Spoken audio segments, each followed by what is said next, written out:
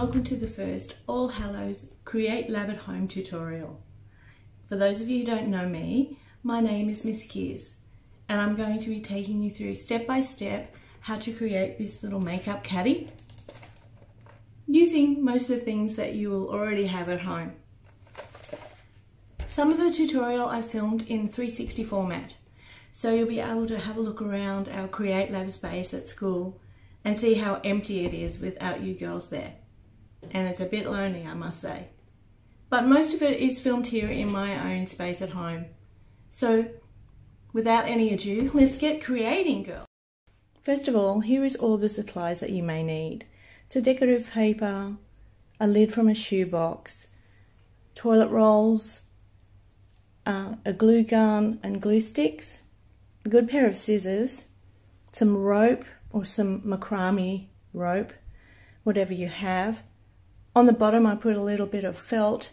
We need lots of craft glue, a water spray, and then whatever you want to decorate the things with, any thread or decorative items. I used shells in mine, but you can use whatever you want just to make it pretty.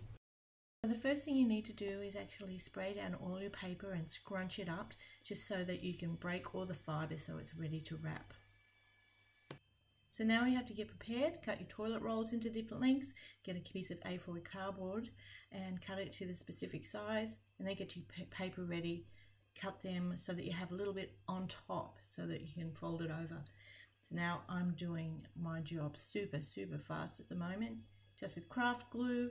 Cover all the pieces that you have, your toilet rolls and your flat piece of paper. It doesn't matter if your decorative paper is still wet. In fact, it's probably easier to work with when it's wet. And when you've done all that, just pop it aside and I'll get back to you with the next step.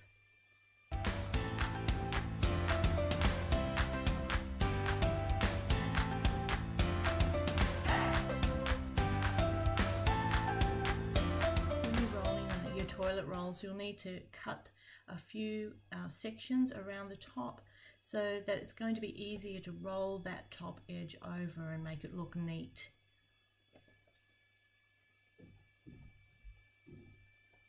Now after you've done all that, it's time to wrap the rope around your toilet rolls. You can see here that I'm only using 2 bits of glue on either end. Makes it a bit easier, not so much glue. Now we're looking at the Cre8lab without you guys in it. So lonely. Now with this one I've actually chosen to use 2 different coloured ropes. So I've used the darker colour on the bottom and now I'm going to put the lighter colour on top just to strip. Now after you've finished putting all your rope on all your items, you need to actually cover every little bit with just the glue. So this makes it waterproof, gives it a nice shine and makes it last a little bit longer. I have also put a little bit on the inside on the top. Once you've done, let them sit overnight to make sure they're dry. Now that you've got all your pieces together, we're going to attach them in a semicircle with hot glue.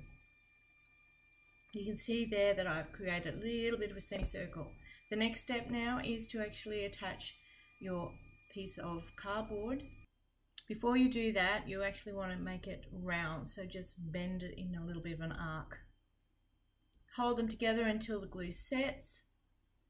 And now we're going to use our shoebox lid, trace around your creation and actually do another tracing a little bit, about a centimetre bigger than what you want it. Cut it out of your cardboard, and then because this cardboard wasn't really strong, I decided to do another layer of it. So I just traced it again and then stuck them together with hot glue. And now I am tracing around the shape a little bit bigger than what it actually is so that we can wrap around the edges of the base. Now glue the base down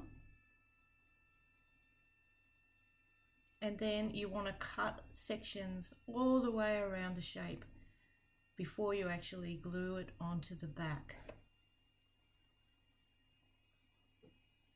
Now I'm gluing it onto the back so to make sure that I put enough glue on the paper as well as the base.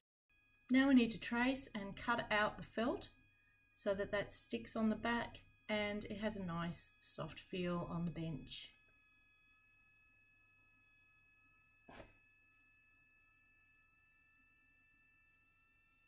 Now we're going to attach the top to the bottom with hot glue. And carefully go around the edges, and then you'll have to center your top section to the bottom section, and there'll be a little lip underneath.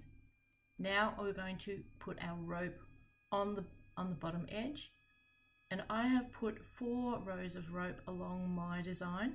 You don't have to do that if you don't want to, however I thought it looked good. Next I finished off the top edge with some rope as well, and then I went on to decorate with some braid and also some shells and some sequins. And before I put the shells on, we need to actually seal the whole thing with some more craft glue. So inside and out, if you want to paint this, it makes it waterproof and easy to clean. I hope you really enjoyed the tutorial. I'd really like to see any photos that you have so I can put it up on Instagram or on our blog. And look forward to the next tutorial with you guys. See ya!